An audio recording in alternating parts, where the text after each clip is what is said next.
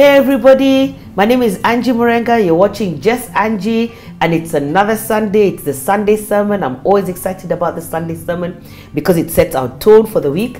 And I'm here with George and Bernard. I'm not just calling Bernard. George and Atonga, and they're here. We're talking about the Joshua blessings or the Joshua anointings. We've just gone through leadership, and George was just introducing dominion. Yes, so thank you. Hey, Just Angie family. Always a pleasure and an honor to be here. Yes. No, yes, we talked about the anointing of leadership, which is the positioning, and also the strength, the courage, the boldness to fulfill that.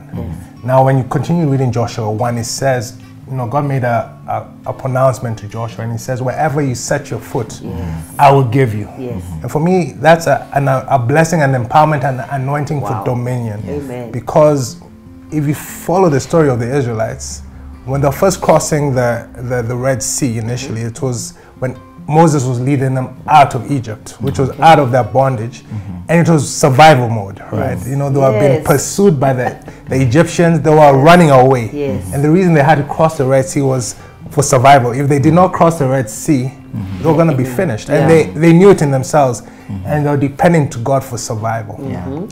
And then they were in the wilderness for the 40 years. And now in this season of Joshua, God had said there was a shift. Now you're crossing another body of water, but it was not in escape anymore. The grace had shifted. Hallelujah. And now he was, and you know, even what happened is the way they crossed the Jordan, they had to first put the foot into the Jordan. And he says, what? Out of the covenant, and the priest, the ark. It's only once they stepped in that the water separated. And you saw that when they had entered the promised land, the whole time it was just to take the land. When you read the book of Joshua, and I encourage as many of you to read it, you see the battles. There was a time they walked around the wall of Jericho. All the miracles, the signs and the wonders were for taking of the land of dominion. Before the miracles, signs and wonders we saw was manna from heaven. It was for survival, water coming out of the rock, because there was no water. They just needed to survive. They just needed the grace for survival. But it shifted. So even in this season, there's that shift. It's not about surviving. So even if we make it more practical, sometimes we've been just having that grace. So I just have enough money just to make it through the day. You know, I just have just enough grace so that my boss doesn't fire me, just so I can hang on.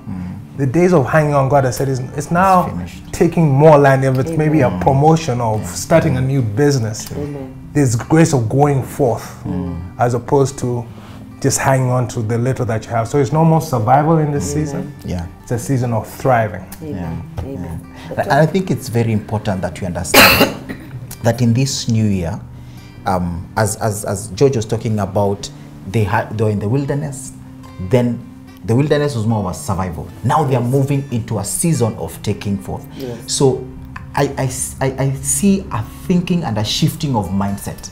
And this year there must be a shifting of mindset. You have to move from a position of survival mode to a position of taking over. A season of things are not working, they must work. They must work. Season of waiting for people and saying they should do has ended. You are now entering into a season that, what can I do? How can I be able to take over the land? Because when you see the Israelites through the deserts, they never faced any army for 40 good years. It was God protecting them at night, at day. But now you're entering into your promised land where you have to take it by force. It's not easy. It's not empty. It's not empty. That position you're praying for God to give you, someone is holding the position. That space, that business or that industry you are in, you're not the first one in the industry. There are people in the industry. The differentiating factor is God. That is the only differentiating and anointing. Empowerment. Exactly. Because when God told Joshua, I'll be with you. And that is the differentiating factor. Because the Ammonites in the land that they were in, those people are experienced armies. They are big and strong people. They've been doing this all their life. But you coming in with your non-experience, but your differentiating factor was the anointing of God. And when you move it this year, just know your differentiating factor for getting into your promised land, for getting into that new business, that new industry, for doing that ministry your differentiating factor is I'm anointed. God. And that's amazing, because one of the things that we've been talking about is Isaiah 61 verse 1 tonight. That there's an emphasis of that, you know, because we're talking about a calendar year, but we're actually in the season of 5779, which runs from September to August. So August this year. So we've got to remember that God has been speaking a lot about Isaiah 61 verse 1 tonight. So you've got to study Isaiah 61 verse 1 tonight.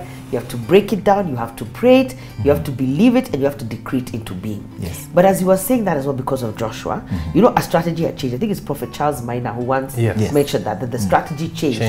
That where the Red Sea, they were running away from the enemy, but this one, they are crossing towards the enemy. You are now addressing your Goliath one-on-one, and the anointing is going to finish you, you know. So that was different. But the other strategy I'm always amazed in Joshua is when is this time, and we have to be very careful. This, you see, for the Red Sea, everyone was just following Moses. This time, there's your input, because Joshua sent the leaders to the camp to tell people, get ready. He said actually 3 days before. It's true. Be ready, be on the watch. When you see God moving, move. Now me, I'm always for, there must be a guy who was left there with his tent. Because guys left. It's so sad. Because what does that make me know now? We have to be on the watch. It's true. And then even in that house, it's amazing that you said the first anointing is leadership. In that home or household, we have to put a structure in place. It's true. That people have to be watching. Amen. Because we don't know at what time the ark, so that we're not left behind, we're not left dead. We don't know what time the ark is going to move, but it's going to move.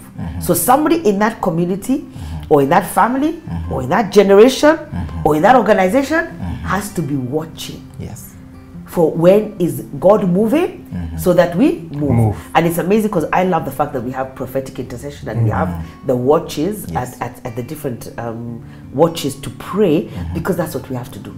We have to be also, if you don't know any other way to be alert, is you have to watch and pray. You have to be alert in this season, because empowerment is coming, but we have to be alert, because it's when you have to be ready, because it was not given a specific time that they would be on the move, but it was told now there's an onus on you. In the first one, in the first strategy, you were just following. In this strategy, you have to know when is God moving, how is God moving, discern the times and the seasons. Because that person had to, they had to know. There was nobody going around prefecting people. Hey, you guys get up, let's go. No. If you miss that moment, that's it. Only you wake up and guys have gone. And you're there now. It's not right. So this is also a season where, as we're being empowered with a leadership anointing, we're being empowered with a dominion, but we have to be very spiritually alert to how God is saying. And remember, we talked about fear. There can be no fear. You have to know that you're hearing God. You have to have clarity of vision, clarity of mind, and you have to know we're going this way. And you have to be alert and awake. Where is God moving? How is He moving? You see, it's like that. Sometimes when I think about, is it Ichabod, they say the glory departed. You've got to know in your situations or whatever is around you, where has the glory departed? Or another one, when has the time for something or an opportunity run out? True. The time, it's over. You've even, the grace period, even that one you've taken, even the grace period, it's over. And then you have to be alert to shift and to move as God is asking you to shift and to move. So I think that's very powerful in terms of Joshua and in terms of dominion.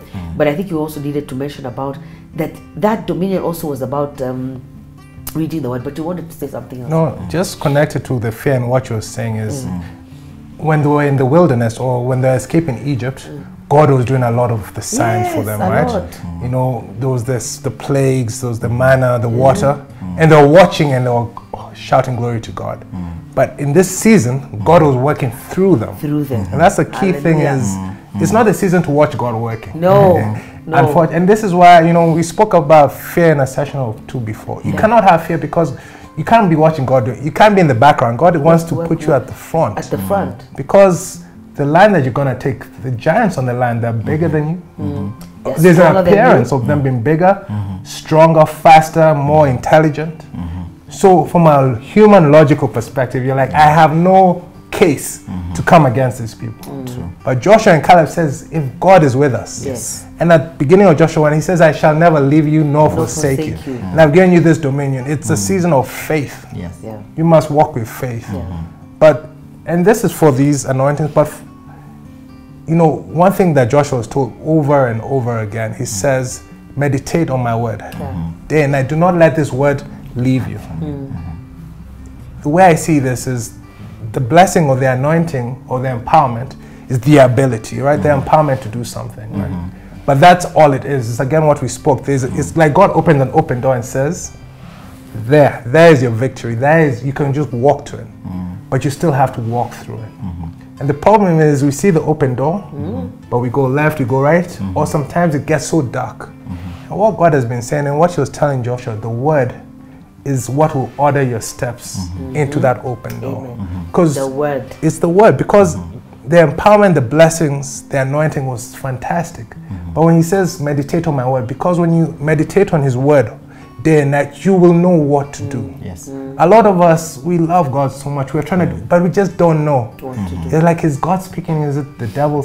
Because you don't even know his voice so clearly. But when you meditate on the word, because Joshua at any time, he knew what to do next. He was always in conversation with God through the word.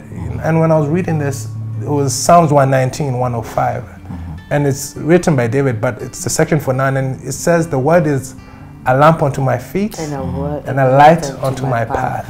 The word will order your steps because you have to walk into that empowerment. You have to walk through that open door. But you cannot, the way I see it is the word is like breadcrumbs. You know, in those cartoons when you're small. Yes, was it Hansel and Gretel? Yeah, the breadcrumbs would lead you. Follow them, yeah. Because without the word, you see where you're trying to go, but you're like, how will I get there?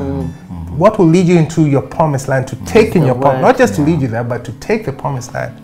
It's the word, it's the word of God. It will empower you. And before Atonga speaks, I was thinking, there's something I was thinking now, I've forgotten what it is, the word. But I think you better go, Atonga. I think I've forgotten what I wanted to say. Okay, I'm just encouraged by what George is saying, because what I've learned with many of us is the word is like a manual. You buy this gadget, it is in pieces, and you have to bring it together for it to be able to actually meet the need that you want it to meet. Yes. But you don't open the manual, you start fixing. Yes. You start fixing, and nothing is getting together. Nothing is coming together because you're just guessing. You have the picture because God has shown you this is the door. You have it. Yeah. You have it. Yeah. But how to bring this thing together needs the manual, because the manual will tell you, take part A, put it together with part B, and take the smaller screw and put it on the back side. Yes. Okay? So you have 10 different types of screws, but you're using the small one where the big one should be. Yeah. And you'll always get it wrong. Always get it wrong, because the manual gives you the perspective for you to be able to create this thing the perfect way it was supposed to be created, for it to work perfectly. So the word of God, that's why you meditate upon it day and night, and be careful to do what it said. So then shall you be prosperous. So that is, you have to do this part A for part B to take place. Yes. But we want part B without fulfilling part A. And that is the worst place you can be. And my encouragement to you is, check the manual, read the manual, study the manual, understand the manual, and walk the way the manual has said. Don't add anything to it. Just read it and it's something that people forget, because you see, it's actually true. In that meditating is where it says that nothing shall be able to stand you, because I will be with you as I was Joshua. It is in reading the word, in meditating on the word, that makes it happen. And the two things I think I want to close with is, that's why I love Isaiah 119. It says, if you're obedient and willing, you will eat the fruit of the land. So I always put it in an equation. Because what we want is fruitfulness, the fruit we want. But we don't want to be obedient, and you don't want to be willing. But God has presented a formula. You want to be fruitful, be obedient and be willing. True. Obedient plus willingness will produce fruitfulness. So that's number one. Number two is that now, you know, I think humanity, even as we have continued to evolve, we have disturbed God for a long time. Because now what happens next is the door is open, but you're on this side of the door, not going left or right, creating a brilliant PowerPoint presentation. Brilliant. It can just face anyone. It has points, colors, it's moving in sequence of the reason. You know, that shocks me. You're on this side of the door, now writing the possibilities, the what ifs that could go wrong on the other side. If you walk through this door, these are the things that can happen. Can you imagine? And God has opened the door. Now you're on this side, telling yourself what could 50 possible reasons why I shouldn't walk through this door. So you've again worked yourself here into a frenzy. You've gone into a fear. There's no spirit of love, of power, or of a sound mind. Because now you're here, God has opened the door, and then now He's waiting for you to walk through it, and you have a PowerPoint presentation as to why you cannot walk through that door. So I think we have to meditate upon that in this season. That we're having, God is giving us an anointing for dominion, for taking territory, but there's what we have to do. You know, people like blaming God a lot. True. But there's your part. There's your part of the equation. God has empowered, He's releasing anointing. You know, you can't even force the anointing. You have to receive the anointing. You have to decree, declare. He says you decree and declare a thing and it shall be established. You have to be obedient. You have to be willing. You have to be meditating on the word. This does not come by magic. There is no magic. Read the word of God and therefore know what is written. And I think as we close, that's why for Christ, I think it was very powerful that every temptation He was given by the enemy, He said it is written. He didn't even say where it was written. He didn't say where it was. He just said it is written. So that empowerment by the word of God would allow you to say it is written. Or even, I love that fact that God wants to work through us. Through us. Yes. He's working through us. This is not now you guys standing by standards and let God do the work. Now He needs you as a prepared vessel, as a prepared tool to do the work. And Moses, I'm sure Joshua had naysayers, and we'll continue this in part 3. I pray that's where I begin. Is Joshua had a very hard job because people must have been comparing him to Moses. And that's another thing about leadership shifts and leadership mantles and taking dominion and taking up positions which have been occupied by other people. Be ready for the comparison, but you got to keep your head to the ground and keep moving. Amen. Amen. Amen. Amen. Amen. Amen. Amen. Amen. Atonga, lead the people to Christ, and I'll pray for them. Okay. If you're here and you're listening to us and you're seeing us, we just want you to lead you to Christ. Yeah. This is a decision that you don't need to think about. Don't say tomorrow. The Bible says you don't know what will happen tomorrow. So this is your time. And I just want you to repeat this after me and say, Lord Jesus, I humbly come before you. I confess that I'm a sinner and I need you in my life. I confess that you died on the cross for my sin and you said it is finished. I plead your blood over my life. I ask you to forgive me of all my sins. I ask you to purify me. I ask you to make me whole, and I ask you to make me new. I'm now your son and now your daughter. Come live in me and come lead me. In Jesus' name we pray. Amen. Amen. Amen. Let's pray. Father, we thank you. We thank you that you're a God who loves us so much. You're continuously releasing anointing, which is an empowerment to us, Lord. And here you are, Father, Lord. The mantle had shifted and it now fell on Joshua, and he had this great assignment, Lord. And we know that you have poured out to us a leadership anointing. And now, Father, there's an anointing to take dominion. But I love that you want to take that dominion through us, Lord.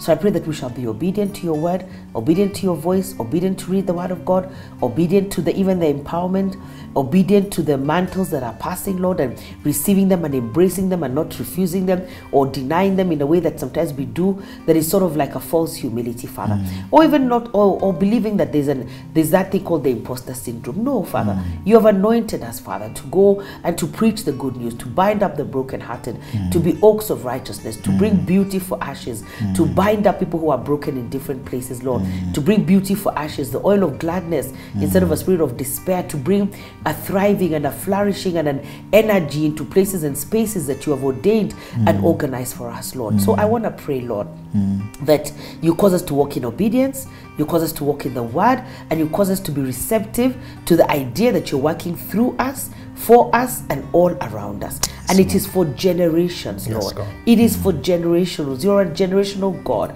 So I pray that we submit to you, submit to the process, and just align ourselves and understand that the power and ability comes from you. I also want to pray for the ability to walk through open doors. I pray right now, everybody who's listening, Father, Yes, that God. even right now, just bring to mind, what doors are you opening and they're sort of pushing back and saying, no, I don't think I'm ready for that door.